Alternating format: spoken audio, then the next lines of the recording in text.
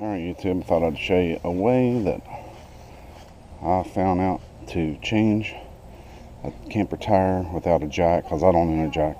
Basically what I did was just get some 2x, I don't know, these are 2x10s maybe, and I didn't have another one, so I used this 2x8 and just put them together. I just screwed them, and of course I used the very minimum screws, that's why it's turning. But anyway, bought these tires about 2-3 weeks ago. Went down south to the beach.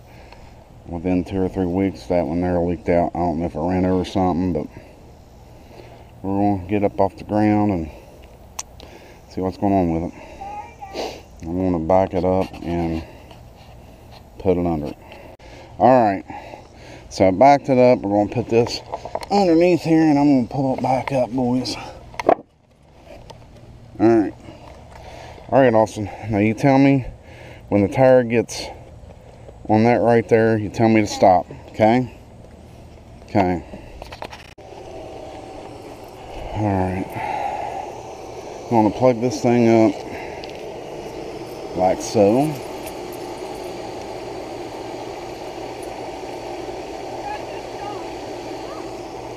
And then come around here. We're going to try to inflate the tire. Tried to inflate it yesterday with it not off the ground like it is now, without it being jacked up. It doesn't work that way. Camper weighs too much. So there you go. That's pretty much off. It's not totally off the ground. I mean, you can't spin it, but it's off. You can change the tire if you had to. Alright, now we're going to put some air into this bad boy.